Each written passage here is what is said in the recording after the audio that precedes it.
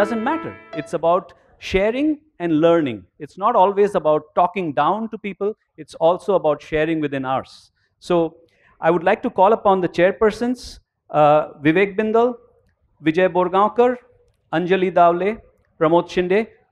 Please. Yeah, you can come from here. Safer for you. So everybody, please clap for Pramod Shinde walking the ramp.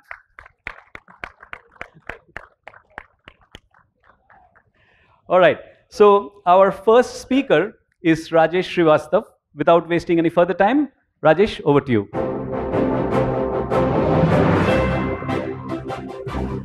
So I can say this.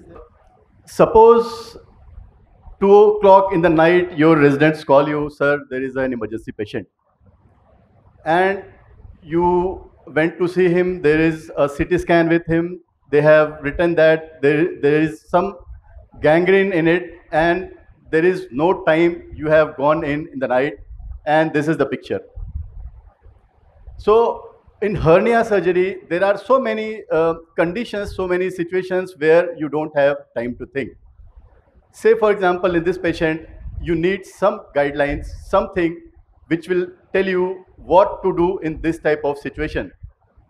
So we have gone in and we are doing bringing the bowel down, but you can see the whole bowel is gangrenous. So in this case, what we did, we had given a small incision and we did a primary anatomical repair. So I am Dr. Rajesh Shrivastava. I am going to speak on hernia when there is no time to think. When we talk about literature, it is said that early detection and intervention in an complicated abdominal hernia is best for reducing the rate of mortality. And it has been said that higher the mortality rate, if you delay the surgery for 24 hours, you might lose the patient as well. So talking about timing of intervention, there is a beautiful paper in World Journal of Emergency Surgery. They have published it in 13, and they second meeting was on 17th, and they have given some guidelines. So whenever you think there is some emergency, there is some strangulation, there is some obstruction, whenever you think you should tackle the patient immediately. There is no time to think. And that is grade 1C recommendation. And these are the factors like CIRS, CECT, creatinine, phosphokinase, D-dimer, lactate. These all parameters guide you to show the emergency situation of the patient. Whether to do laparoscopy or open, it depends upon your expertise, the benefit and risk of each technique, the nature of the hernia, and open conversation should never be thought as a crime. You should always keep open conversion to lap whenever you feel you are stuck up. This is again a guidelines. Diagnostic laparoscopy is a very useful tool when you want to tackle the strangulated hernia. It not only guides you how you are going to proceed, but if you are converting the lap to open, it guides you to plan the incision, to do the final things. And repair of incarcerated hernia, both ventral and groin may be performed by laparoscopic approach. Even if strangulation is suspected, if you can give the benefit of laparoscopy, nothing like that, and that is level 2C recommendation. So this is the patient, obese patient which has come to us, and see, this is obstructed hernia. In obese patient, if you think of doing open surgery, we know it's a big challenge because of the thickness of the abdominal wall, because of fat. So you go laparoscopically, and as I said, that is the recommendation, and see how with difficulty you can bring down the bowel. The second thing is you inspect it. If you find everything is fine, then and then only you can place a mesh. It will come in the next guidelines. So in this case, we found that bowels are okay. And then this is the non-absorbable suture. As the patient was very obese, you can see the defect was only 3 centimeter, but we tried to put 20 by 15 centimeter mesh in it, and we did IPOM in it. Say for second example, again a high BMI patient, 52 BMI patient, acute abdomen, she has come to you, and there is no time to think because you don't know, because the symptoms in obese patients are not that obvious than in thin patient. Third one. So in this patient, you can see the CT scan. You can see the thickness of the abdominal wall. Now you are confused whether the bowels are viable or dead. The first thing and the best thing to do laparoscopy is you enter into the abdomen and then decide what to do. If the bowels are live, then you can proceed. Now in this patient, the defect was 4 centimeter and we were in. So we decided to do TARM in this patient, transabdominal retromuscular repair, and patient was doing fine. Everything went very well. So this is linea alba, which you can see. So I'm not going to talk on techniques. So this is the roof which we have closed with starter fix, and this is the peritoneum and PRX complex which we are closing. And we put a large mesh. The case is over. Now, the literature says if your first intention in obstructed hernia is exploratory laparotomy, you are going to increase the morbidity of the patient. One might be not expert in doing laparoscopic repair or whatever, but diagnostic laparoscopy is one of the very important clinical tool for better post-operative outcomes. Now, this is a paper of Dr. Palani Velu where in incarcerated hernia, although in both the cases, there is incarcerated omentocele. Now, in one patient, you can see we are doing TAPP. In other patient, we are doing ETAP repair. The trick is, if the omentum is not coming, in these patients, again, these are emergency because they usually come with pain. Then in both the patient, you can see we have detached the omentum. And once we have detached the omentum, then in ETAP approach, we have brought everything in and we have kept in endobag. And in TAPP approach, we have fixed the mesh and we have done hybrid procedure, where we have given an incision on the scrotum and taken out the redundant omentum from the scrotum. So this is the bag which is kept and everything is put in the bag and that is taken out through the umbilicus. Now, we know the classification of wound 1, 2, 3, 4. I don't want to leave you alone without giving any guidelines. So what is the guidelines? This guideline says if the level of wound is class 1, there is obvious, it is very obvious that you will use mesh in this because of lower recurrence rate without any increase in wound infection rate, and prosthesis is a must. Coming to class CDC class wound 2. So in class 2 wound, they have also suggested that if there is spillage is less, and even if there is strangulation and you have done anastomosis, you can place a mesh. It is associated with lower risk of recurrence. Again, it is a very controversial issue. I will leave upon you, but the guideline says you can very well do in class 2 wounds. Coming to class 3 and class 4 wounds, if it is class 3, class 4 for less than 3 centimeter, you do primary repair. If more than 3 centimeter, you can do biological mesh repair. Or if the patient is unstable, you can do the open management of wound. You stabilize the patient and then you can do second surgery. Regarding antimicrobial prophylaxis, if the patient is class 1, short-term prophylaxis means less than 1 pre-op, 1 post-op. If class 2 or class 3, they have said to give prophylaxis of 48 hours only. And for class 3 and bad wounds, they have said that antibiotic prophylaxis for a long time. Now, even when you think that you are an expert in hernia surgery and you can tackle everything by your skill like I am doing, this is the ETAP case. This is obstructed hernia. I tried to do ETAP in this repair. I thought I will finish the case by ETAP technique and see when I bring the ball down. So it is almost frank pus. So this is a mistake which I have done. It should not be done. But bowels were viable in this case. So we put 1 second, sir. So we put a vicryl mesh and we could complete the procedure. Fortunately, till now, this is a video of 1 year back and patient is not having recurrence. So thank you very much. So thank you very much, Dr. Rajesh Shrivastava.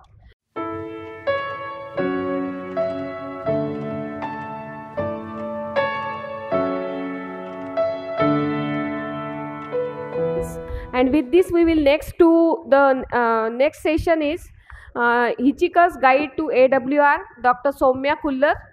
As Dr. Ramanna has said, these are the magicians of AWR. So, the dream girl, Dr. Somyaa Khuller. Tall claims.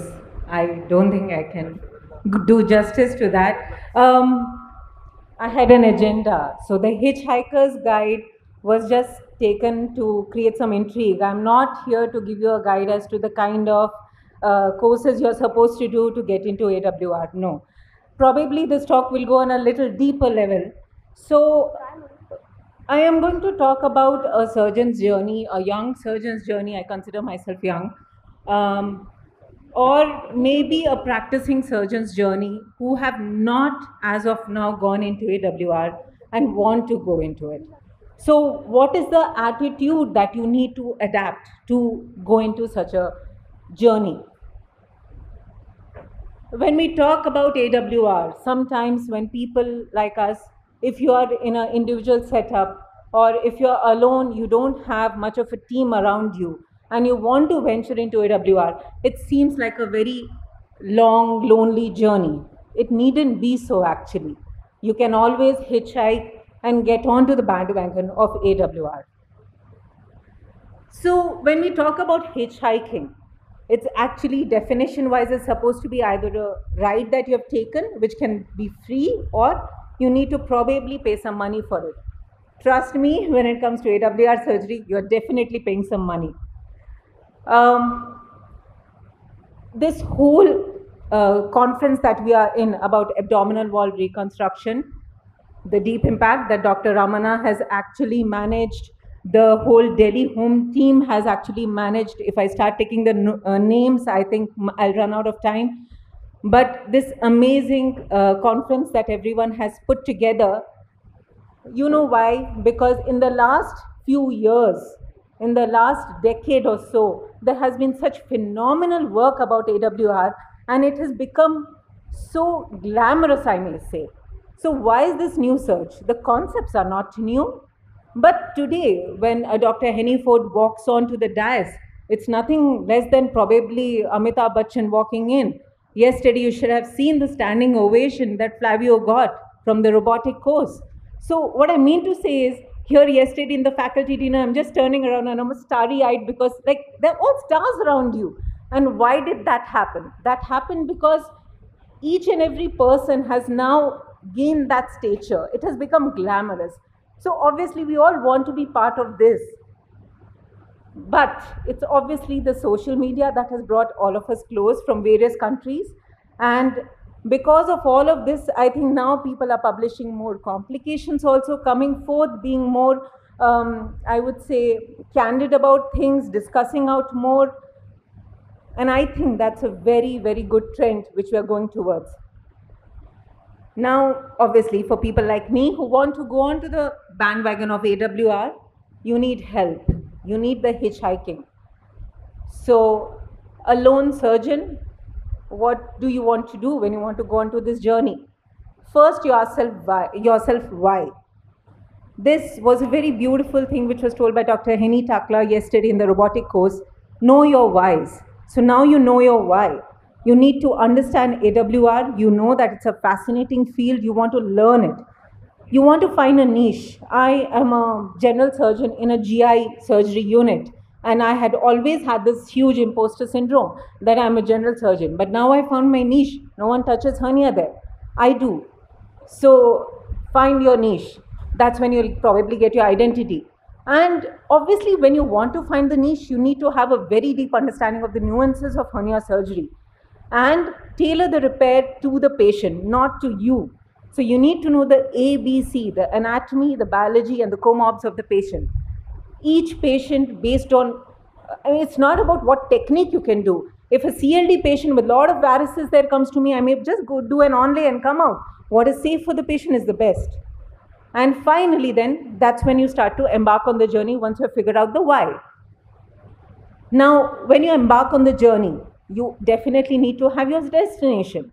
And in your destination, first have your bearings. Where do I stand as of now? What's my, what is the kind of repair that I'm doing now? What are my means? If I'm a lone surgeon, I do not have any backup, I do not have assistance, I do not have robotics. I obviously cannot want to do that. I need to know my means. And to learn anything of this new sort, we are all practicing surgeons. I think we need to learn to unlearn. And you need to have a map, your GPS. So you need to know the path you need to take. If I am going to be doing AWR, I first need to go on to probably good retrorectus repairs, go on to open TARs, go on to ETEPs for inguinals, ETEP ventral. I think Dr. Ramana knows I have been extremely slow in probably adopting all these techniques because I've gone very, very carefully. And I think that's how we should also do. And be ready for detours. Sometimes you may not end up where you want to. And know your fellow passengers. By that I mean, here we have a community. You have your peer group. I have this amazing group I will talk about. You have a safe space. You can talk out things. You can discuss your complications. And you definitely need to have some external validation, how much ever you may say that you don't want it. And most importantly, have a guide. A guide who can tell you the don'ts, who can give you constructive criticism, who can nudge you out of the comfort zone, and who can help you with handling complication. I have innumerable guides here. Finally, don't have ego. You need to ask for directions in such a, you're a surgeon, you cannot afford to make mistakes. Mistakes will still happen, but you should always try to avoid. So ask for help when required and put up your complications for critical review. And finally, yes, know how to troubleshoot. My journey, I'll just take you very short. I have just 1.5 minutes left. This was a meeting in Feb 2017, if I'm not mistaken, Dr. Ramana. And this is me in one corner. This was my introduction to AWR, and I think I was so amazed, and I was a sponge. I was trying to understand and take in everything that was all around me. Along with that, when I embarked on this journey, I have major stage fright. I have a big imposter syndrome.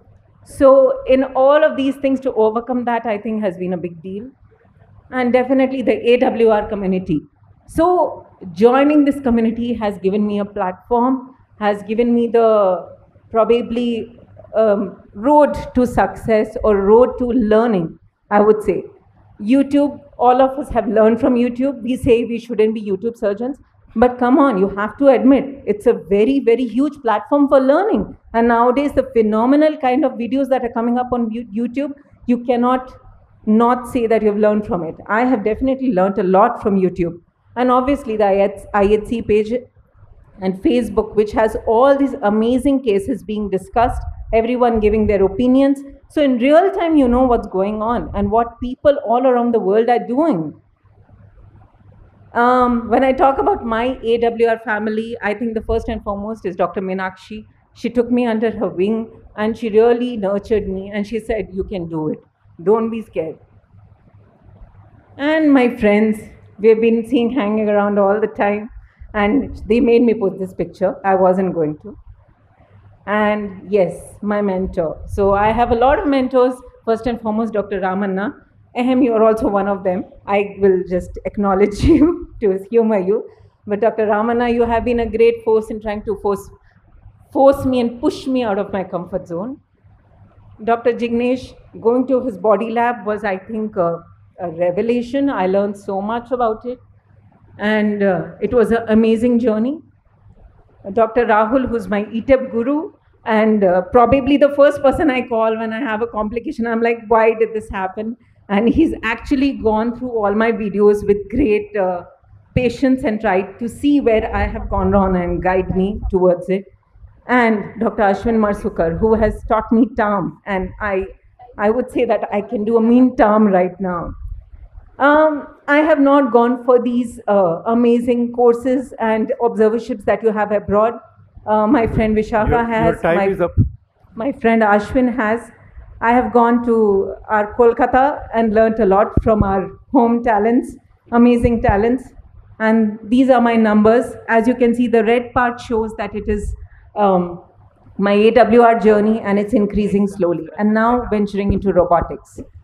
So your time is up. Somya. Okay.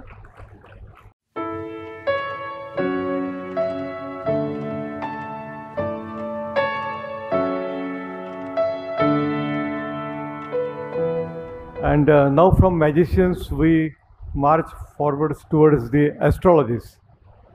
And these are the people who can predict future accurately. So let's hear playing Nostradamus from Dr. Vinayak. Till he sets, Dr. Vinayak Rengan is one of the very dedicated worker of AWR. He has some beautiful YouTube videos. So go ahead, Dr. Vinayak. Thank you, ma'am.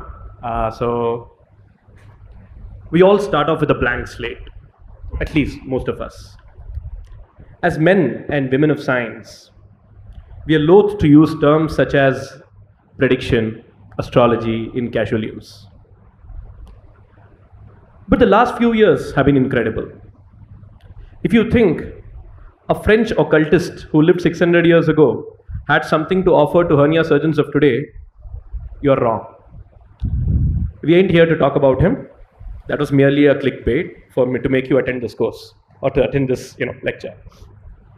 But here I am to talk about how you can use prediction, how you can use artificial intelligence, what is machine learning, what is deep learning, and how you can use that to change the way surgeons operate, surgeons think. So my talk is the power of prediction, AI in hernia and AWR surgery. I'm Vinayak Rengan. I'm a hernia and AWR surgeon. My interest lie in surgical education, artificial intelligence and surgery. And I'm the founder of Curium.life, which is a startup based out of Chennai and Bangalore. I'm also an adjunct faculty at the Medical Imaging and Reconstruction Lab, Indian Institute of Technology, Madras. So the outline of the talk is very simple. We're going to talk about three things. Radiomics predominantly, which is where I specialize in. Predictive AI and generative AI. Generative AI, as you know, is ChatGPT, DALL-E. So the real fear, our computer is going to take over. I will leave you to guess. So just some basic stuff. So if you kind of think about whether I'm going to talk about all these complex stuff, with nodes, with a lot of wires, that's what we're going to talk about. So I've had a lot of people ask me, why don't you explain the complex stuff you're talking, buddy? So the funda here is simple, 4 or 5 basic forms of AI. When your computer understands text and understands the funda behind your thinking, when it tries to think, oh, what could be there when you're writing something, that is NLP, which is natural language processing. It has been in vogue for the past 5 to 7 years. It's also the basis of ChatGPT, incidentally. Surgeons in the US have used it to analyze what the surgeon wants to say. Nobody is going to say, I actually touched the bile duct with my monopolar hook. He's going to say, the callus was difficult. We tried multiple attempts at dissection. Now that tells you why there is something wrong, and that is NLP. Machine learning is very simple. It is nothing but advanced statistics, except that you're dealing with 1 million variables, 2 million variables. You're dealing with actual mathematical data. Deep learning is something more complex. You're dealing with abstract thoughts. You're dealing with abstract images. You're dealing with a CT scan. You're dealing with humans here. You're dealing with faces.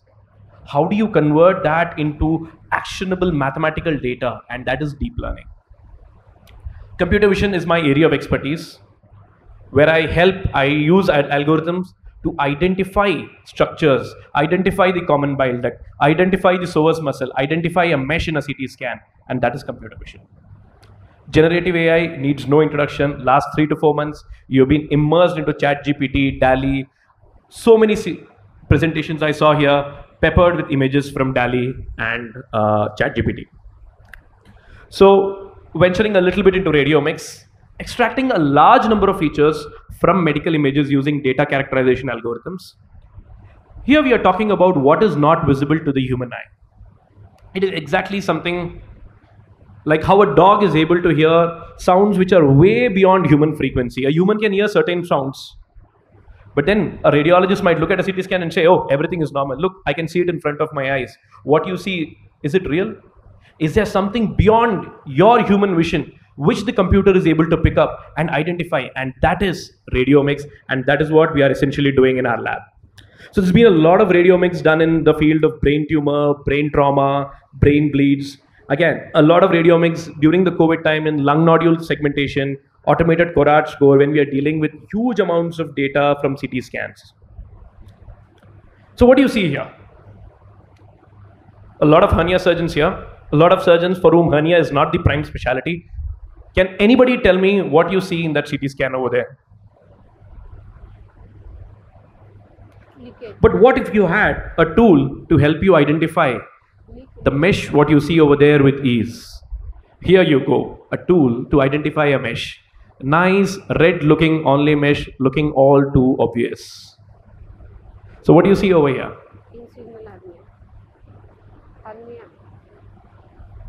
Couple of answers. Some of them see a mesh.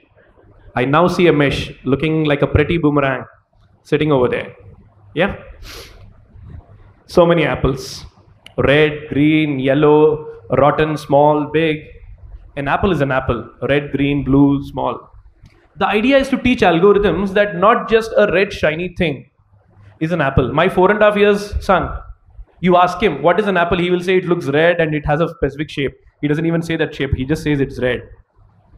But 5 years down the line, he's still going to be able to identify a red green apple, a yellow apple, a rotten apple. And how does he do that?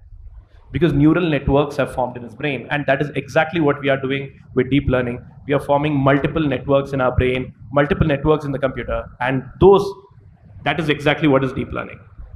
So how do we do that? So we took, in our initial experiments, when we identified the mesh, we took 100 anonymized CT scans with around more than 6,000 slices. We took 20 CT scans where the mesh was clearly seen. And then we manually annotated them. You might actually think, okay, it's all deep learning, there is not much of human effort involved. I have a team of 10 engineers, 3 surgeons who sit for hours and hours marking out objects on computer vision software. Praveen is over here, he leads a team. So there is a huge amount of manual effort which goes beyond every deep learning algorithm, be it ChatGPT, be it DALL-E. There are human minds working all the time. So if you actually think artificial intelligence is going to take your jobs, you might want to think again, because a new set of jobs is being created, because there is actually humans, human minds, and human interaction, what is powering what you see on the screen. So this was fed into our Curium image assist algorithm. We used a novel patented convolutional neural network plus transformer model, a little bit of technical stuff, epochs, image size, and all that sort of stuff. But what we essentially achieved was we achieved an IOU, a decent IOU of almost 90%. IOU is intersection over union, which essentially tells you how much the computer is able to match the radiologist. So the image tile on the left is the CT image which has been recalibrated by the machine. The tile on the right is the radiologist and an expert surgeon marking the ground truth, which is the actual mesh. So how many of you want to see some magic over here? Raise your hands, please. So here comes Nostradamus. So the image tile you see on the extreme right is the model prediction, and it is done remarkably, accurate, similar to what the radiologist has been able to achieve. And for my team, this has been one of the greatest achievements in the field of computer vision, because the mesh, when we spoke to more than 15 radiologists before we started off this project, the mesh was the single biggest challenge a radiologist faced. They are not surgeons. They couldn't actually identify the mesh. They could spend some time, maybe take 20 minutes and calculate the Tanaka index just to show that they could do it. But the mesh was the biggest challenge, and we are very glad that we have done it. Yes, a lot of work needs to be done in characterization of the mesh, but here it is in front of you. Vinayak, your time is up almost, so... I think I will just finish it off. We did a bit of work on CT volumetry. The volumes of the sac, again, match what the radiologists see. So, nothing very new. A little bit of, image segmentation, the ability to calculate the Tanaka index. Again, predictive AI, Professor Henniford spoke quite a bit about it, so I'm not going to add too much to it. So AI essentially is not artificial intelligence, but augmenting intelligence. Thank you so much, guys. It's been a pleasure. So here is a team. See you all at Chennai, 6 to 8 February 2025. Thank you so much. Thank you. Thank you, Vinayak.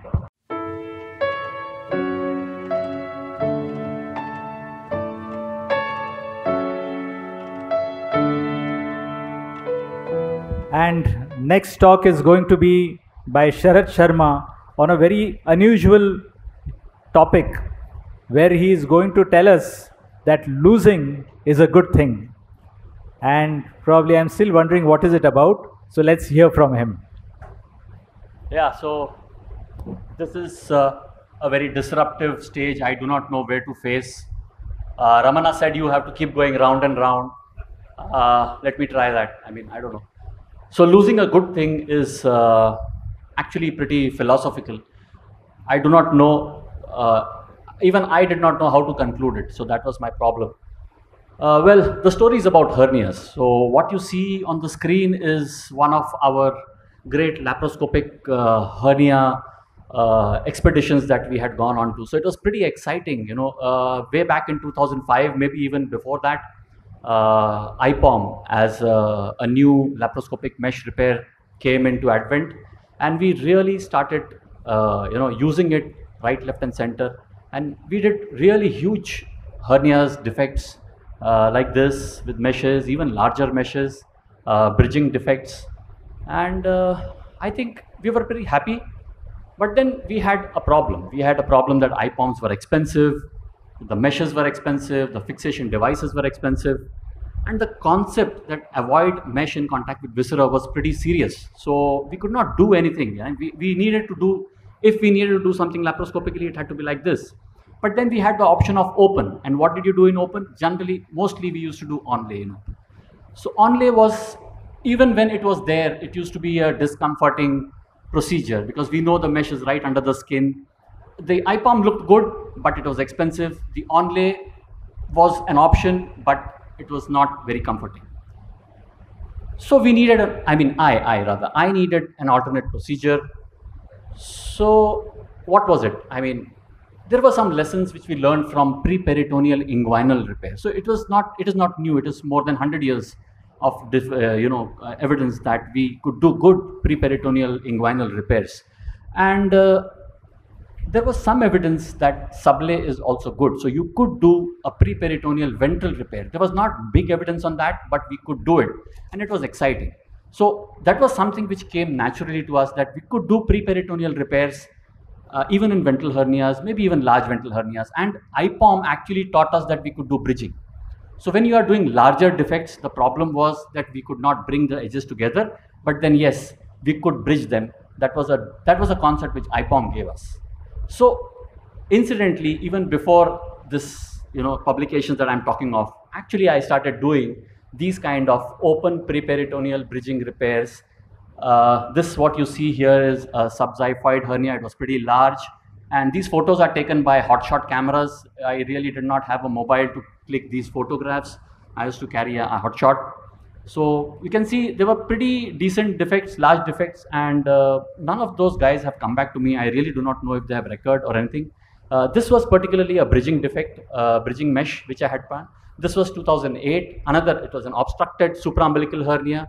You will see with a viable bowel again. What I did was, this was not a bridging repair. I could actually manage. So wherever the defect could be closed, we used to close it. I mean, I used to close it. So that was an obvious, what do you call it? Kind of a instinct that if you can close the defect, please do it. This was in 2009. It was a pretty large sac, incarcerated. You have seen a lot of momentum, but the neck was small. So again, now infraumbilically, the pre-peritoneal planes were pretty easy to take. So that was a comfortable location. You could do pre-peritoneal repairs infraumbilically, and in this patient, you could even close the defect. So it was pretty comfortable. It was a good feeling. You could put a pre-peritoneal mesh, you could close the defect if required, and it was pretty good. Now, this is again an incarcerated umbilical hernia. Again, I will not go in this, but here the defect, I could not close the defect. So what I did was, I sutured the defect edges to the mesh. So again, there is some kind of variation that we used to do, and we were pretty happy. The patients were happy. The pain factor was pretty low, and we knew that the mesh was not under the skin. Well, this was like the exciting case that I had done, and this was a 12 centimeter kind of an LOD with an obese lady, elderly lady, And I actually created huge pre-peritoneal space, and I did not at that point of time have a large mesh. So what I did was I used 4 meshes of 15 by 15 and I put them together and I sutured the meshes in the middle. So I was pretty excited about this. Patient did pretty well. So what I did was I looked into the literature. Okay, so how many pre-peritoneal repairs have been done in ventral hernias? Frankly, I really did not find much data on this. There were hardly 4 publications and some kind of other data. And it was a beginning of pre-peritoneal repair, which was pretty nascent. So I thought, let me publish it. So what I did was I created a nice looking case report and I submitted to the journal, Hernia Journal. So what happened? Well, they actually rejected it on first go. They said, this is not an acceptable technique. So that was pretty depressing, and I looked into it. So as I kept preparing for this particular talk, I saw that there was something like 2015, again, pre-peritoneal has come as a robotic procedure. In 2016, Yang has actually published something called pre-peritoneal onlay mesh repair, and he calls it a novel technique, and he says that we are reporting the first case. So I assume, I mean, how can such a publication come when you have pretty much publications maybe 20 years back done? I'm still doing these pre-peritoneal repairs. They are pretty good, their patients are happy, and of course, the patients that I choose are definitely different. So the question is, this question was asked by Ramanna, where did I get lost? So we are doing these procedures, and I can tell you there are people sitting here, Dr. Mendele, there is Dr. Punjani. We have spoken to them, and they have been doing the pre-peritoneal ventral hernia repairs for over the last 2 decades. So I think, none of us are actually publishing our data. Why? Maybe I got rejected and then I got dejected. Maybe my institution doesn't give me the infrastructure. I do not have a mentor. My individual practice actually is busy and I get bogged down with all that. Or I feel trivializing my procedure. I say, this is a procedure, if I can do it, anybody can do it, why publish it? So these are certain thoughts which actually put you down, and you end up not publishing anything. So does an average surgeon lose focus? Well, this book was given to me just now by Dr. Raman Goyal, and I really think it was so much into my talk that I actually put this. So publishing data is important. I think we are not bothered about it. We just are happy doing our day-to-day work, practice.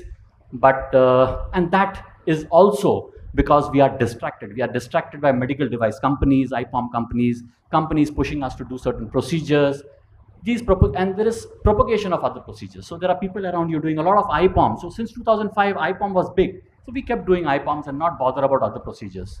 And of course, patients demand. They look into procedures. They come and ask you, I want to get a laparoscopic procedure. And that is the way we lose our simple, maybe cheap procedures that we could have done and given better results to our patients, and we don't. But then I feel all is not lost. Life goes on beyond the books. Surgeons are scientific people. We deal with a lot of anecdotal data, but that anecdotal data comes out of some kind of conclusion, and patients benefit with all this. So to conclude, I would say that did I win or did I lose? I think Ramana said I lost, but no. I think I did the right thing. I made my best effort, and maybe somebody published more, did better than me, but then I will not lose because my patients will always win. Thank you very much. Thank you, Dr. Sharad Sharma, for wonderful anecdotal experiences.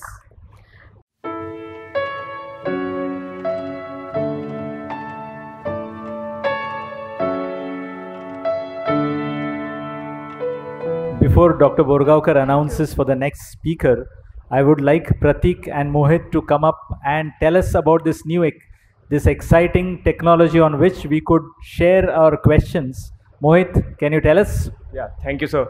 So, hello everyone. So, I'll quickly tell you that how to use this Slido. So, I will request everyone to just, take out their mobile phones and I either scan this QR code or just go to slido.com and enter the hashtag AWSR.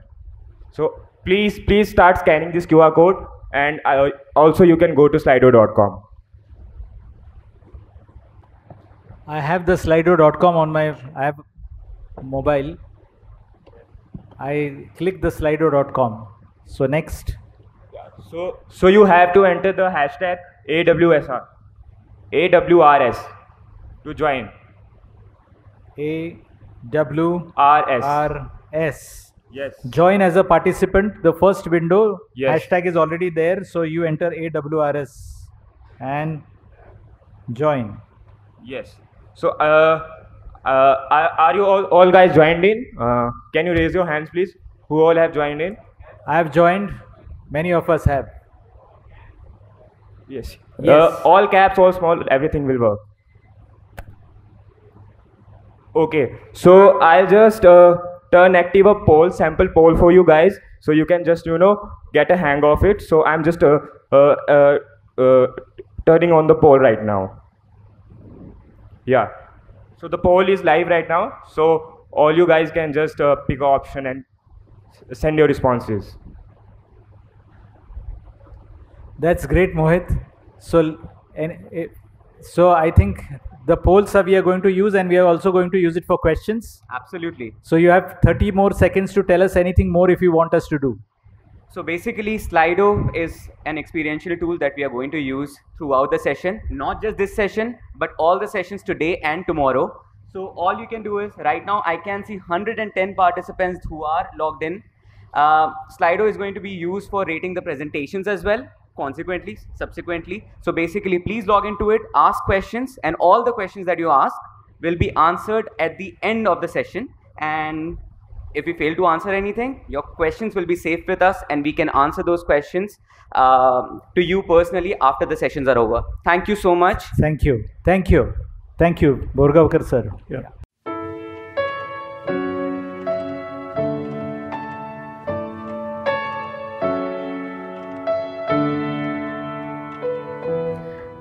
The next talk is a plague on both your houses. Dr. Vishakha Kalikar. Dr. Nisha, I have an announcement to make.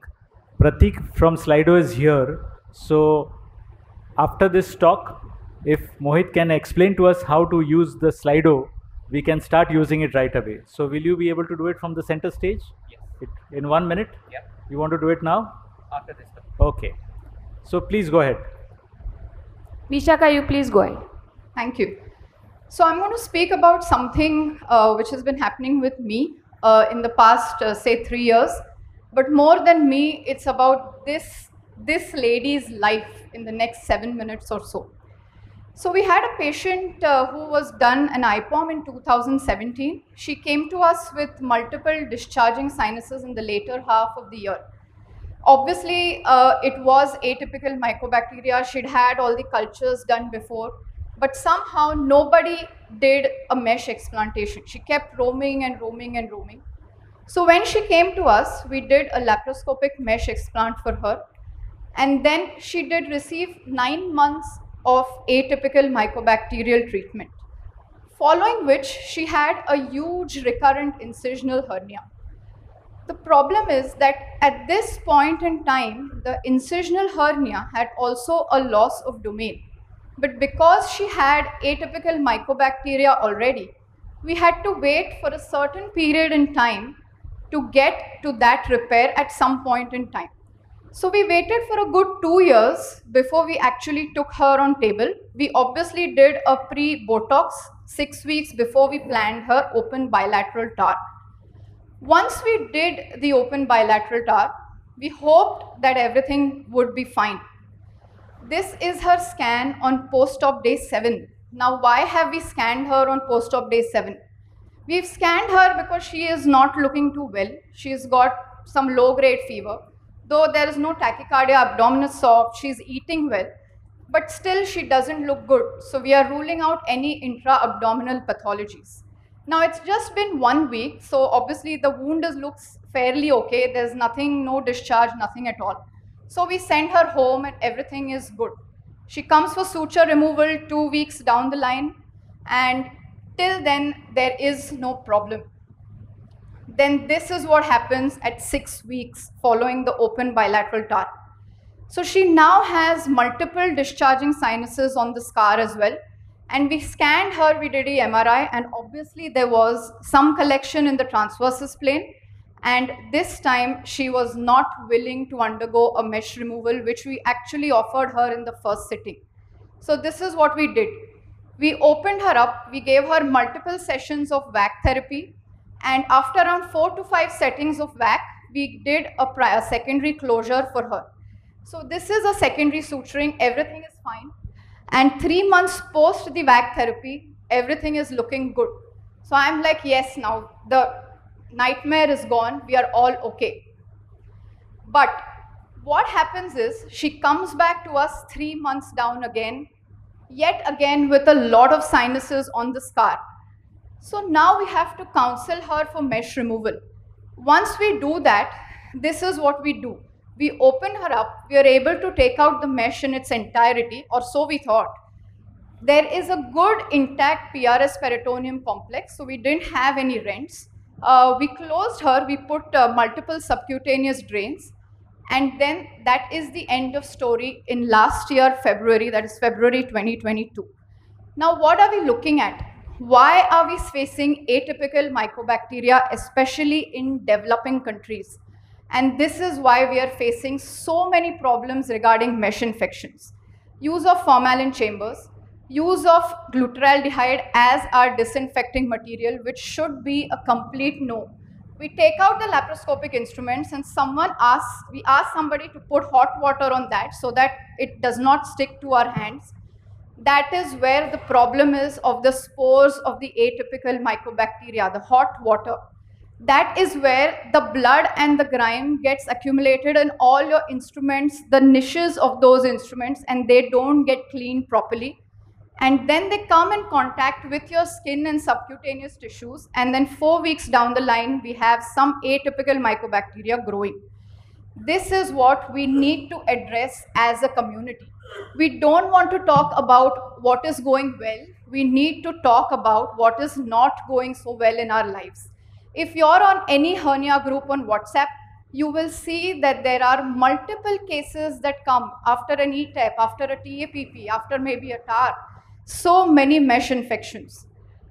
The other thing that we do not consider amongst all this is the morbidity that the patient faces, not just in terms of quality of life, also monetary cost. So there is this very, very nice paper that says the average cost that goes up is almost 13,000 to 24,000 US dollars per patient. And this is what the patient has lost. My patient lost everything. I mean, she probably has no money now. If she comes back to me again, I probably have to fund her bills.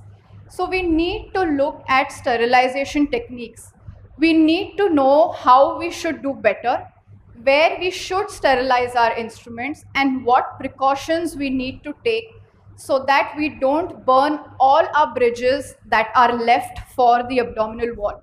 You have one mesh infection, that's just one for you, but that is the only chance for the patient that you had probably given.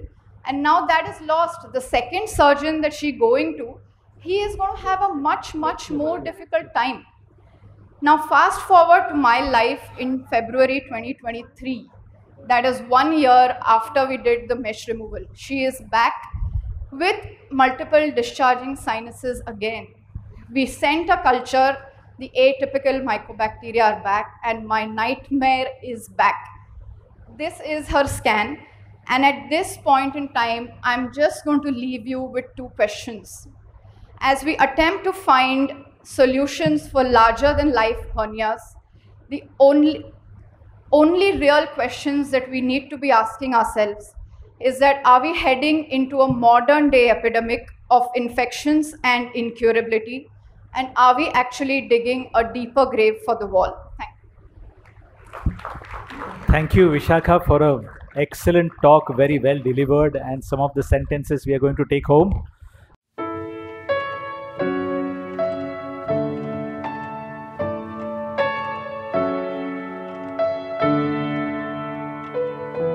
Our next speaker, Dr. Deepak Subramanian, on sacrilege in handling the scrotal hernia. Thank you. Once again, thank you, the AWR surgeons community, Dr. Ramana and the entire organizing team for having all of us here. I think we're all feeling excited, as you could see in the poll. So when I was given this topic, sacrilege, I really wanted to know what it was. So sacrilege is a violation or injurious treatment of a sacred object, site, or person.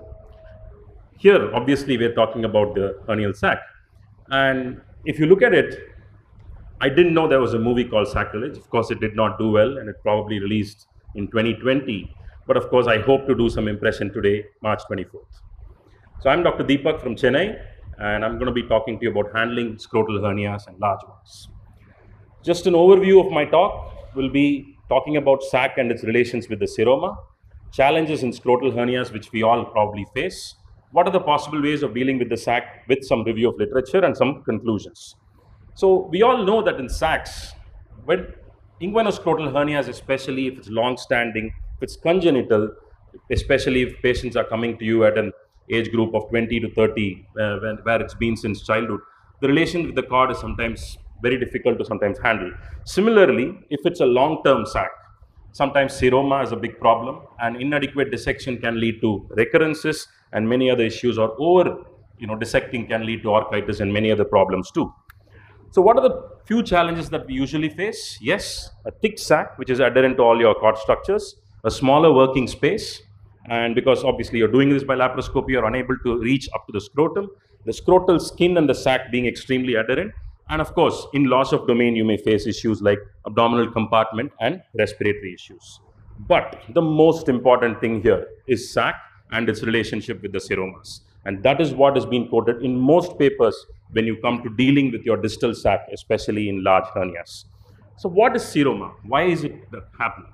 So when you treat a hernial sac, when you do surgery, that can lead to seroma if you do an over dissection, if there is intraoperative injury due to cautery burns, etc. Selecting and fixation technique of the mesh is also responsible for causing a lot of seromas. So direct sac, yes, sometimes large direct sacs can lead to a little bit of scrotal extension. And how does one deal with it? Yes, we all know there are two techniques here. One is your tacking and your plication. If you see the one on the right, obviously it's a large direct sac, which is the pseudosac is being reduced there. And as you see after this, a suture will be taken to plicate the direct sac and reduce the dead space. Whereas in the one on the right side, you would see that the sac is being tacked to the Cooper's ligament. There are two places to do this, either the rectus abdominis or the Cooper's ligament. So large indirect sac, bulk of what our problems are. One, yes, a complete reduction is an option, which is ideal for smaller, probably indirect sacs. Transection alone, transection and excision of the distal sac by a hybrid method, by a small incision in the scrotum.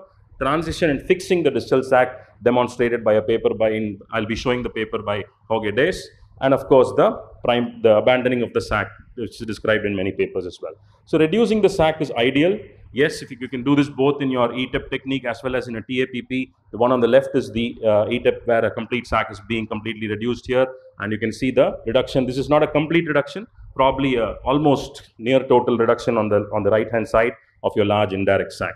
So the reduction would be a very good option as long as not much of injuries are being created in the area, so that patient does not have an orchitis or any other problems in the post-op period. A transection, if you decide to probably do a transection in the early phase of your surgery, then it's better to transect it earlier in an area, and then you can ligate it. Either you can use a suture or you can use an endoloop or any other methods to probably do it here. We're obviously using an endoloop here to ligate the large sac. This was a paper that was published by the Brazilian team, Flavio Malcher's team, and this was a significant paper which said, do not even deal with the distal sac and just abandon the distal sac and go ahead with your surgery. So these are the things, the techniques that was shown in that. So primarily a pyretie patch is created, and then a peritoneal flap, which is a cuboidal flap, is created and extended towards your medial as well as your lateral sides, and then a mesh is created. They do not even touch the distal sac or the area where the pyrete patch is being created. So that means it's a primary abandoning of the sac, and they quote very good results for post-op seroma and other things. Why not open? We all talk only about MIS. Now, a large inguinoscrotal hernia, in an open surgery, you would probably deal with the sac in a very straightforward way. All of us probably would have done this earlier in our career, even many are probably doing it even now. And probably here in these patients, we don't experience much of seroma compared to a laparoscopic surgery. One must always be aware of the giant inguinoscrotal hernia classification before venturing into all this. And coming into a little bit of literature review, comparing reduction and transection of sacs. One, most of the patients with transection have had a higher incidence of seroma. In this particular paper in 2022 shows seroma rates as high as 70%. Similarly, one more paper which says transaction, which is sac reduction, says sac transaction increase the seroma formation. This was a very interesting paper published in 2020, where it said both the transaction as well as the complete reduction of sac actually had the same levels of seroma and no increase in the transaction side. This was another paper just published last month, 2023 February, where it said TAPP per se, more than TEP, has a much higher risk of seromas. This was the paper I was talking about the management of the distal sac. I think most of all of us who are in the WhatsApp groups would have seen the video which was published as well, managing the distal sac of to avoid a seroma formation. So basically, Hogedis in his paper explains he invaginates the scrotal skin and pulls the distal sac and fixes it either with a tacker or with a suture. In his study, he's had 94 patients, of which 6 were inguinoscrotal hernias, and he had 1 patient with a seroma which he aspirated, and there was no recurrence of seroma in the ultrasound even after 3 months or 6 months. So conclusions, open approach is not a bad option. Hybrid can be attempted if you are probably in the learning curve, and transection with distal sac fixation is a great technique if you can probably do it. And complete reduction, definitely not advisable because of chronic pain issues and orchitis issues. Of course, my topic is sacrilege. We have to respect the sac and give respect and always take respect. Again, I'd like to invite you all to 2025 for a deeper impact in Chennai. Thank you very much. Thank you, Deepak, especially for saving us a minute.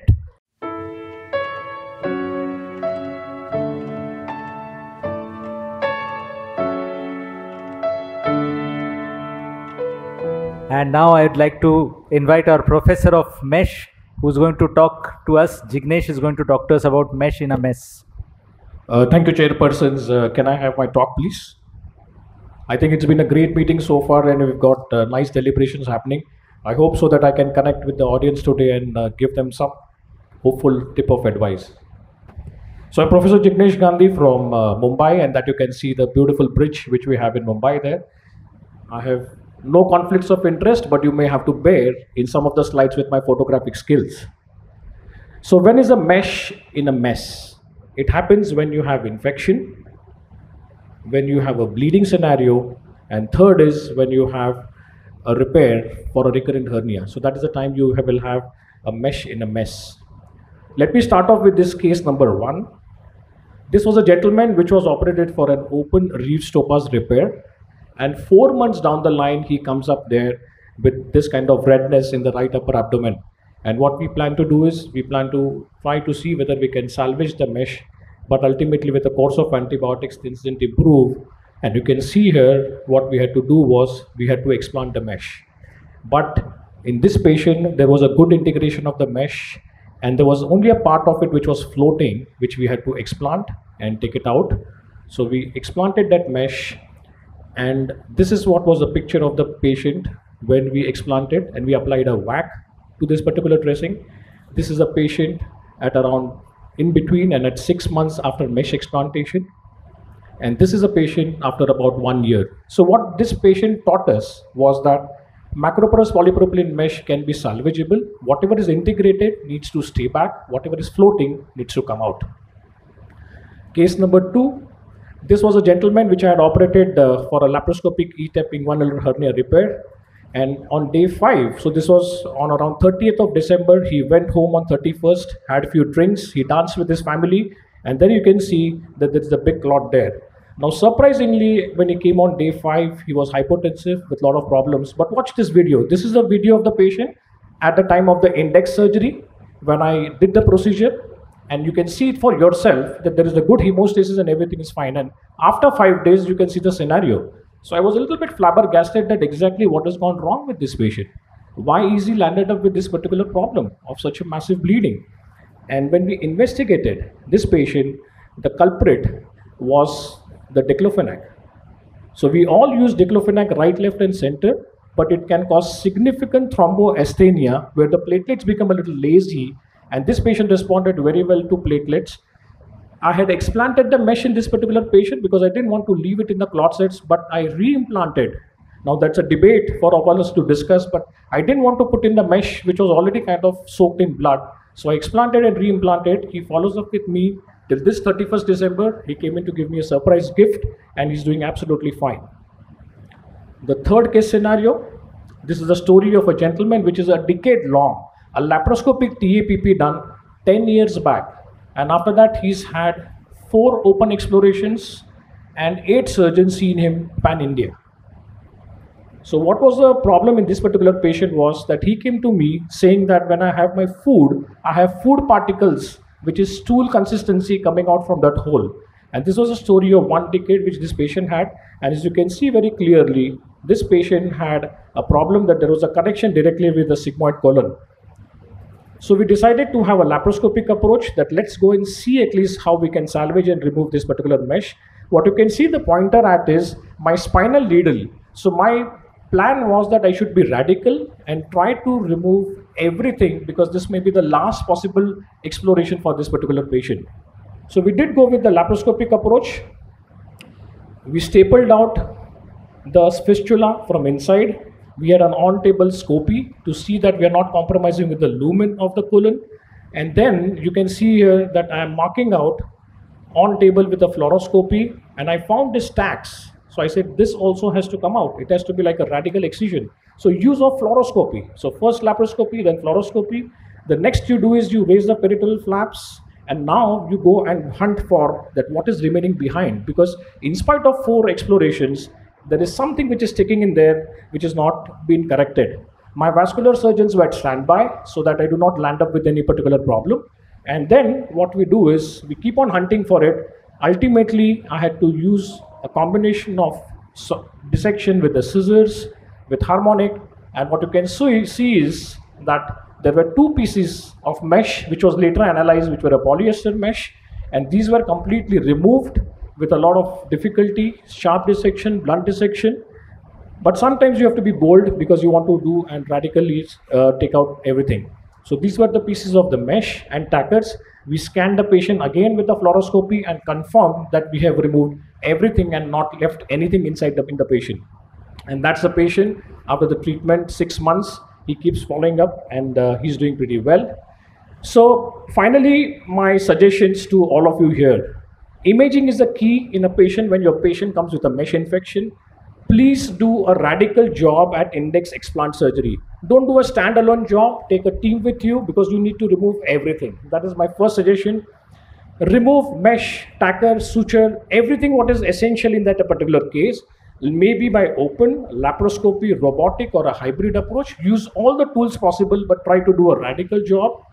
And in Indian scenario, please don't forget that we can deal with a typical mycobacteria in a lot of scenario. Keep an ID specialist in your team. And remember, the duration of treatment should be very long. I've seen surgeons talking to me about clarithromycin for 3 weeks, 4 weeks, 1 month. You have to give treatment in an atypical almost for about a year or even sometimes more. So get an ID specialist, don't self-treat the patient, and remember that you have to do a radical job. So my final proposition, which is under peer review in the second stage, nowhere so far anyone has mentioned about coming out with a classification of explant of the mesh. We just write down mesh explanted. So we propose this nomenclature, which is now in a peer review process, that the mesh explant can be E0 when you remove completely, E1 when it's a partial, E2, and I have compared the mesh explantation to the TNM classification to make things very, very simple. So I think in future, we may have a scenario where we may write it T3, N1, M1, and all of us will be on the same page. So I would request each one of you that probably we can all come together, propose this kind of a classification, adapt it in the practice so that we are all on the same page. Thank you very much for bearing with me, and I hope you enjoy the rest of the DI and do not get into a mess like I get in all sorts of my life. Yeah, thank you very much. Thank you very much, Dr. Jignesh, for a radical talk. And don't go anywhere. We have a lot of questions for you. Sure.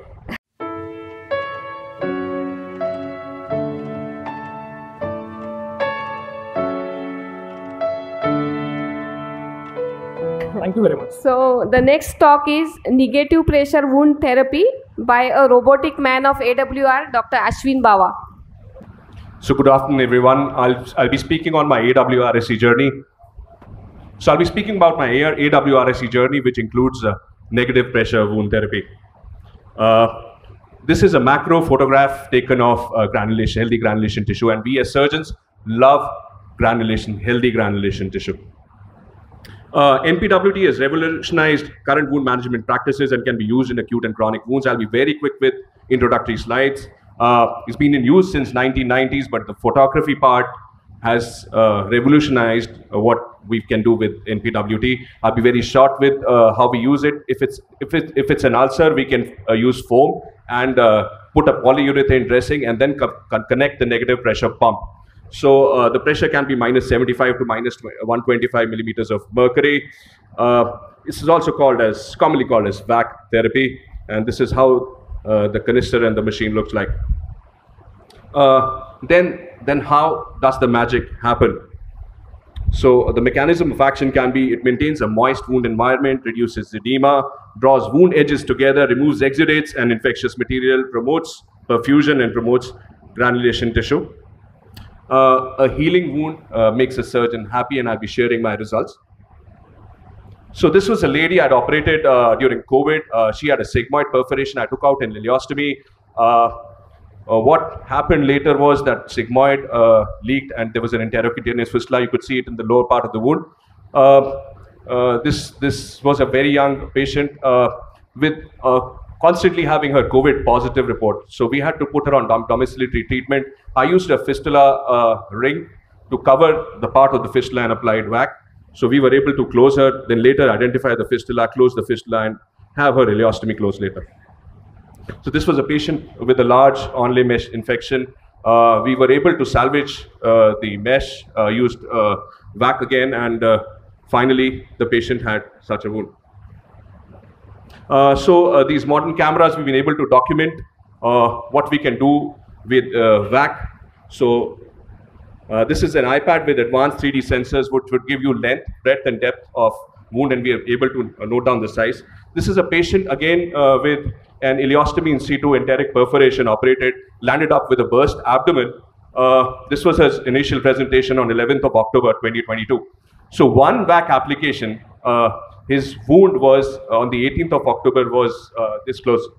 And with subsequent VAC applications, without doing any secondary suturing, we were able to close his wound. This was a lady, a VIP patient, landed with bad necrotizing fasciitis. I did full-blown debridement, removed as much as tissue as possible in one go. Just as Dr. Jignesh said, that you have to give it the full Monty in the first go. So subsequent Viraflow application was done.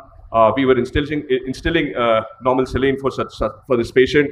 No secondary closures were done. VAC was used, and then with constant dressings, we were able to achieve this result. Again, this patient had a terrible mucor. We heard about the black fungus.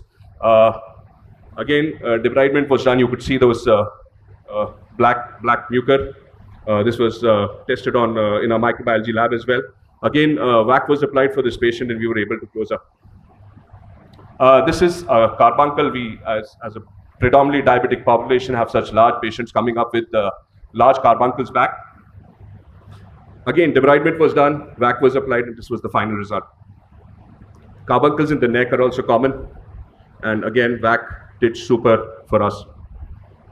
Diabetic foot is another indication where you could use VAC. This is a patient with a terrible, we could classify this using this camera, and you could see how much is the yellow. Yellow is about 75% in the first go. With one VAC application, we had about 74% healthy granulation tissue. With persistent VAC applications, good granulation tissue was achieved. Then we prepared the wound bed and applied graft, and we were able to get such results. Again, diabetic foot wound, final closure was attained with VAC and debridements. This was a bad osteomyelitis of the great toe. The patient was almost ready for amputation. Again, good solid debridement with strategic use of VAC helped us in getting his great toe together. Again, a very bad diabetic foot wound, good debridement with use of VAC therapy and skin grafting, we were able to get his foot fixed. Again, we can use it for the bottom. Pilonidal sinuses, which are called complicated, we can do debridement, apply VAC, and get final skin closures like this. Again, a gluteal wound where VAC was applied, and we've been doing documentation and noting the wound sizes persistently. This was a large perineal tear. Patient had a roadside accident, had a colostomy in situ, and this wound was a challenge for us. Again, We used Veraflow, used antibiotic installation because this wound was quite pretty dirty, then grafted it, and we have a final result like this. So these days, AI can be used for documenting wound infections. The fluorescence released by the bacterial cell wall can be captured by certain cameras if you throw UV light, and it can give us results in gram positive and gram negative. Gram negative is shown as green and gram positive is shown as red. So this is one of our patients with a gluteal wound. The AI captured this green area as infected. We have confirmed it on multiple tissue cultures. Once the VAC was used, the infection's gone off. Another one of our results, this is an IND done for an abscess, where you could see the red and the green. The red means gram positive area, and the green means gram negative area. VAC was applied, and the infection's gone off again. So I can go on and on with results. Again, the gluteal wound with a lot of E. coli. With one VAC application, the infection is gone. So VAC also helps in reduction of wound infection. Thank you so much. It's been a game changer for me. Thank you, Dr. Bawa. It was a wonderful talk on the application of the VAC.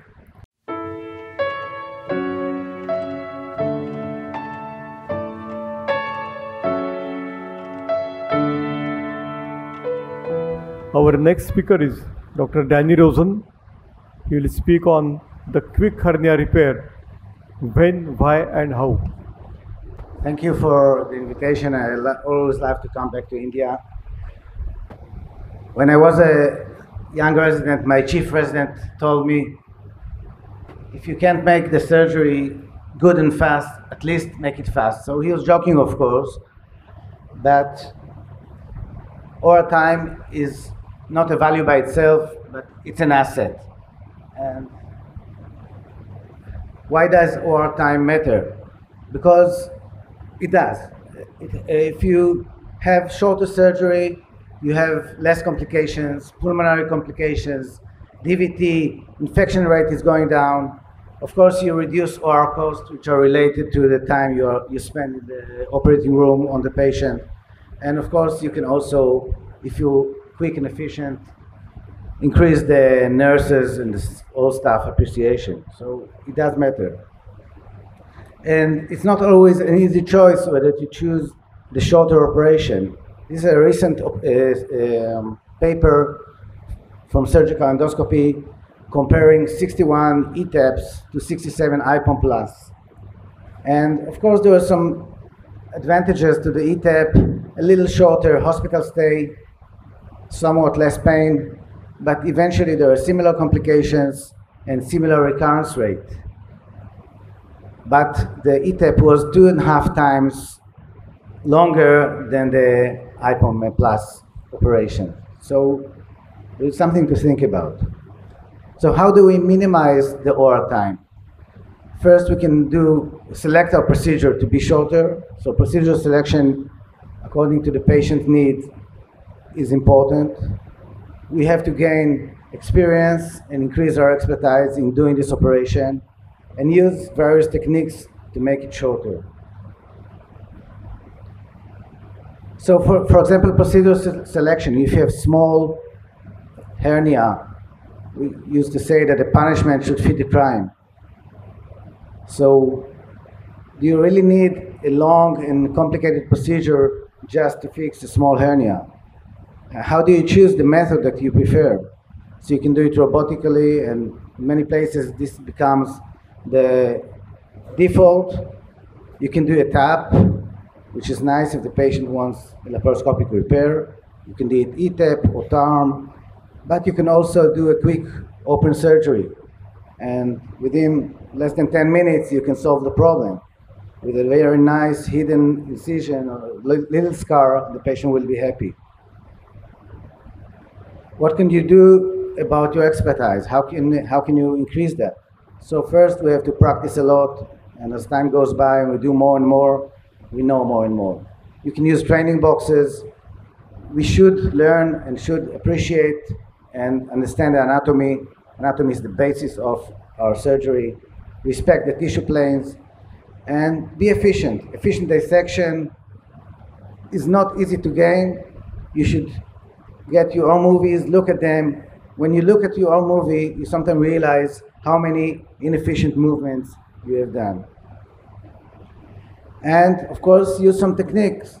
There are many shortcuts and time savers. I always like to go to conference because I always come back with at least one tip or trick that I further use in my practice. And try to be inventive. What you call in India jugaad, we have many names for that.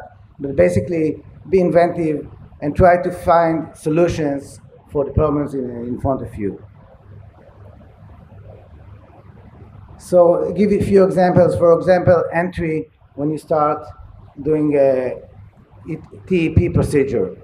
So you can spend 4 or 5 minutes or just the entry, but you can do it very quickly. Now many of you are familiar with the optical entry, and this made the entry with some movement of the scope and creating the initial space very quick. This is a real-time movie, and within less than a minute, you are there.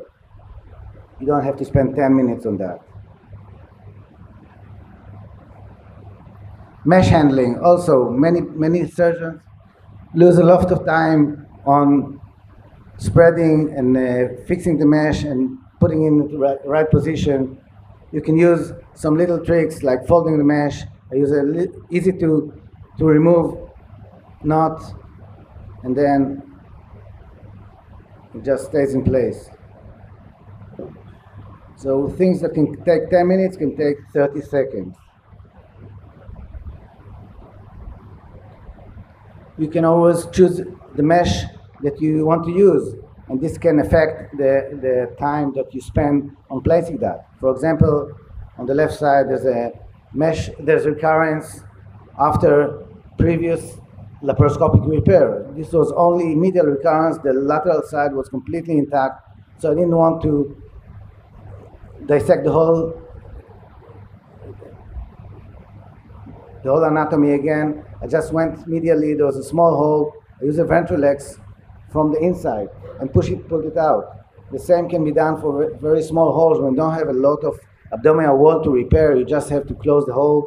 You can use the ventral X, pull it up, just goes into place, add a little stitch to close the hole, and within a few minutes you're done. Peritoneal tears also, you can spend a lot of time on suturing that. I use a lot of glue in my practice in hernia cases, and again, we can have small holes and use the glue applicator and just glue it together.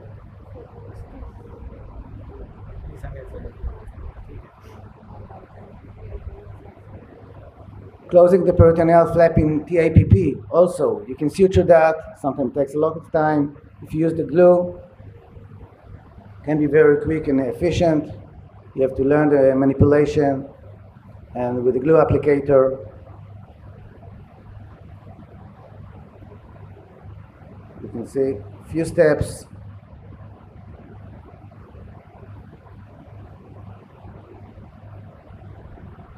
And it's done. So being quick doesn't mean you have to rush. You have to be efficient. This is what saves time, and I think I saved 1 minute. Thank you very much. Thank you, Dr. Dayani. You've been as short as the title of your talk.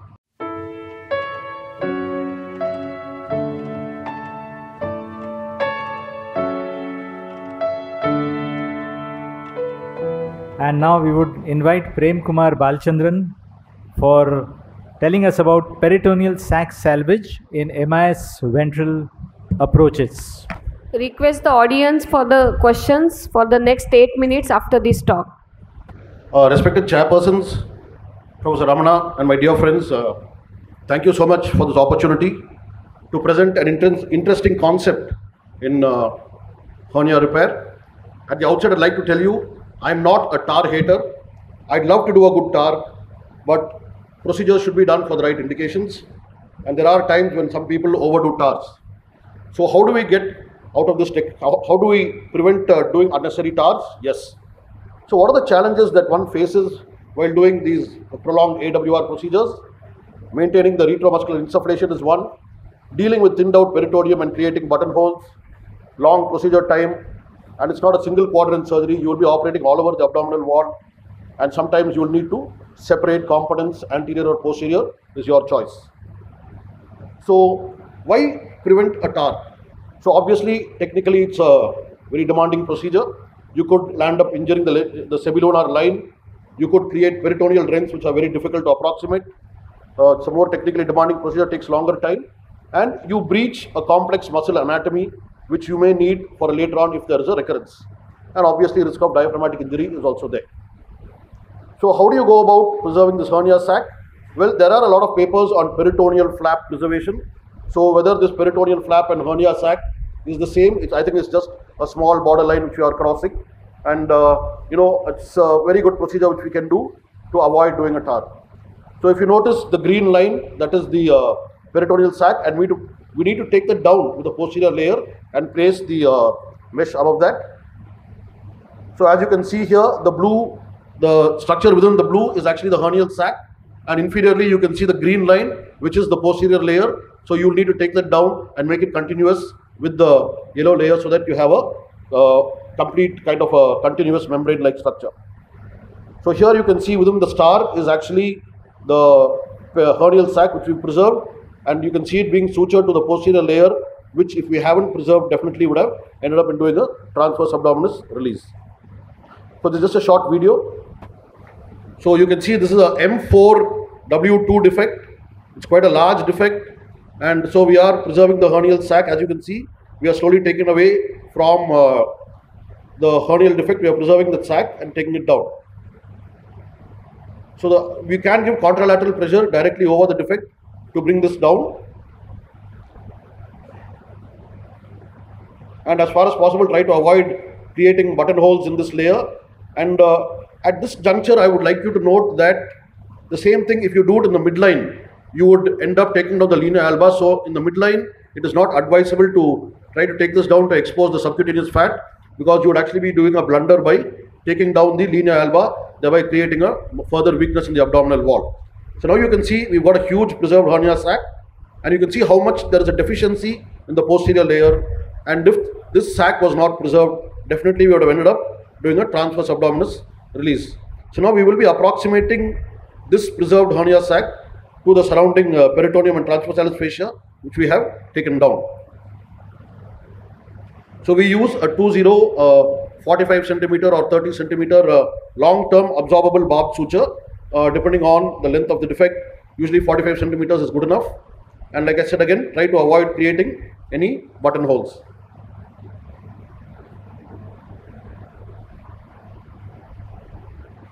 So you can see the complete closure has been done, and there is actually quite a large defect, and if we hadn't preserved this hernial sac, this patient would have ended up doing a TAR.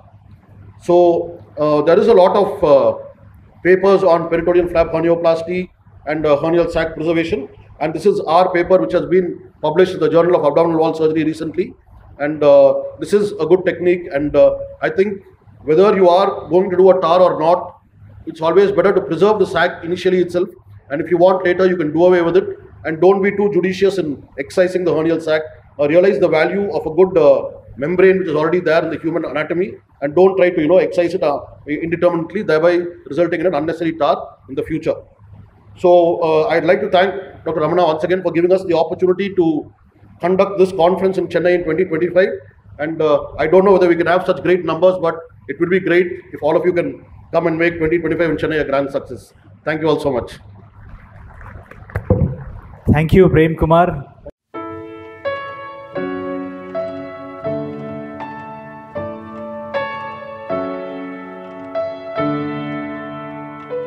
So it has been a great session and some great talks. So now it's time to have questions from the audience floor. We already have a few on the Slido. So any questions, can you come to the mic and ask any question? We have about 4 minutes for questions. Till somebody ask one question for Dr. Jignesh. In the first case, you presented that whatever mesh has incorporated, let us go ahead with it. And in the second immediate case, I would like to ask, when the mesh was very well fitted inside, what has made you to think that the bleeding was because of secondary to diclofenac? That is one. And second is whether a simple wash in that case would not have been a salvageable? So thank you for the question. In the first scenario, it was 4 months later. When you have 4 months later mesh, you know that there are a lot of changes which are going to occur there. There was even a fear that whether we are dealing with an atypical scenario. The second scenario, my worry was that my blood was an ideal cultured source, and we all know that any remnant blood is going to be. So I didn't want to have a mesh which was having the pores completely filled up with the blood and blood clots, and that's the reason it was explanted. It was on day 5. So day 5, we would not expect a mesh tissue integration because we are still in the stage of inflammation. But still, what has made you to think that the bleeding is secondary to diclofenac? Whether it has been, you have seen it previously, because right and left we are using.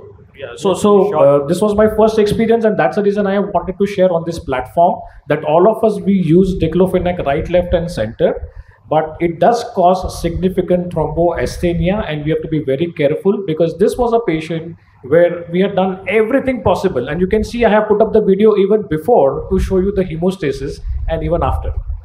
Thank you, Jignesh. I think Dr. Yes, Parveen sir. Bhatia, sir. In the same continuation, honestly, I also do not think that diclofenac can cause this.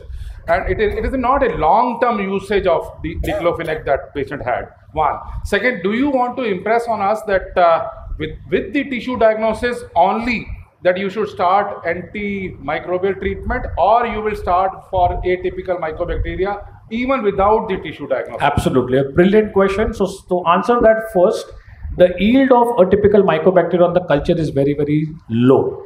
So what happens is, in about 80% of the times, you are likely to miss an atypical infection because they're slow growing organisms. Second is, most of the times I have seen surgeons taking a superficial swab, which always will be a contaminant with an E. coli or a Klebsiella. It is when you send the tissue or the mesh, then you will find the growth of atypical mycobacteria.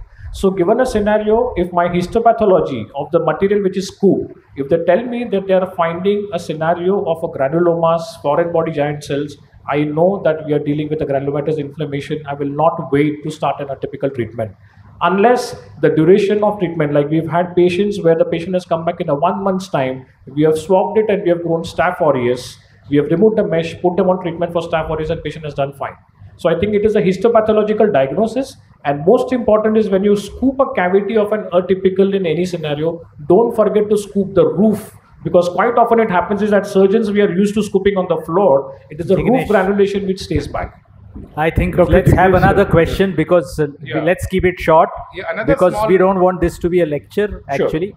Sure. Please. Another small question is that before going in or taking such kind of patient, it is a good idea to do the X-ray abdomen and see the number of tags and remove them all. Absolutely, absolutely. Well taken. I think I would like to have you have any question? I have one for Vishakha. Dr. Jignesh Gandhi, one question. Yes, sir. Whether anytime you start empirically the treatment for the atypical mycobacteria? So not empirical treatment unless I have something on the tissue diagnosis, not definitely. But I think it is the clinical presentation of the patient which tells us that what you're going to go in. Because any which ways, if I have to select an antibiotic, I will select a Lizolid, or I'll select Amikacin, or I'll select clarithromycin. Vishakha, I would like to ask in the same vein that if you say that the water could be a culprit for MOTT, then what are we supposed to wash our instruments with? This is on the Slido. I have no answer to that because we all do that. One short answer. So one short answer is please use RO water, reverse osmosis water, and that is the trick. Because your water in your nursing home hospital comes from the same tank of the hospital, and that is a culprit. Debashish, 30 seconds. Yeah. 30 seconds. Wonderful talk by Vishakha. There's only one more thing I would like to add to prevent infections. Especially in cases of meshes are used, even use of spirit should be banned. We should use chlorhexidine because it damages the stratum corneum, which causes release of staph epidermidis. That is one thing, and ETO can be affordable in all hospitals now. Friends, we don't want this to be a session on MOTT, so let us stop here. He's just got a last question, I think is waiting here. Please, yes, please. In case of open hernia repairs, if there is a wound infection, mesh infection, can the mesh be salvaged by using local antibiotics? So Or again, we have to remove the mesh every time? No, I think it's from case to case scenario. If it's a macroporous polypropylene mesh which you are using, the duration of the infection and how long and when the patient has come to you. By and large, this mesh will be floating. It has to come out. We have a lady, obese lady, who has been treated for an umbilical hernia. She came to us 20 days after. Let's not discuss cases. If it is an onlay mesh, then possibly salvage could be done. It also depends on the plane of the mesh. So I would not want anybody sharing their cases. Let's only talk about the questions. Can we use Thank local you, sir. antibiotics, sir? Jignesh, local one word. Local antibiotic placebo. It will not work. Thank you. So wonderful session, all the AWR magicians. Last. We'll have to close the session. It's 3:31. Okay. So I think, friends, we have too many questions, but we would like to move on to the next question. So I thank my fellow chairpersons and declare this session as closed. Let's move on to the next one. Thank you.